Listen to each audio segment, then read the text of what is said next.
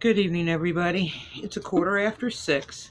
It is the 29th of November. Oh, great. That sounds like an earthquake. Hang on. Yeah. Okay, I got it. All right. 29th of November. Sorry. Quarter after 6. I get distracted easy when the earthquake things go off lately. All right. First of all, I want to apologize for ranting in the last video. I just get upset when people's lives are in danger and Usgs plays games with them, okay? That was a 5.9. It was on the BMKG app, that last video, and it was on the Discovery app. It's still there, all right? If you need help finding that earthquake on the BMKG app, I will help you get it so you can see it's still there. All right.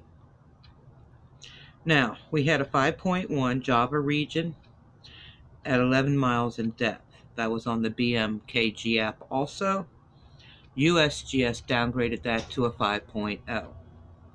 Depends on what site you want to believe. There was a 3.9 Iona C at 1.2 miles in depth. I'm sorry, I'm reading my notes, so I'm going to be looking down here, okay? There was a 3.1 Santa Cruz Chile region at 43 miles in depth. That was on the Chile Earthquake Center. Put that out. There was a 2.4 Tres Payos, California, 0 miles in depth. There was a 1.8 Tres Payos, California, at 3.2 miles in depth. All right, Nevada had 3 of them in a row. So I'm just going to give you the first one saying Nevada and the depth, and then I'll just say the rest, okay? There was a 3.1 Nevada at 0 miles in depth. There was another 3.1 at 3.3 miles in depth. There was a 1.8 at 4.8 miles in depth. Now, there was a 2.5 California-Nevada border region, and that was at 0.8 miles in depth. There was a 4.4 Chile-Bolivia border region, which was at 111.7 miles in depth. All right, Washington State had a couple little rattlers.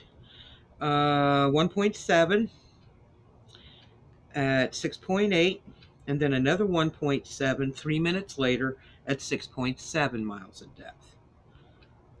I think that's it. Yes, ma'am, that's it. All right, once again, there was a 5.1 Java region at 11 miles in depth. That was on the BMKG app. Usgs downgraded that to a 5.0. That's all I have, guys. God bless you. Please be safe. Thank you so much for watching. You guys are truly awesome. Be safe out there. 2 thumbs up for all of you.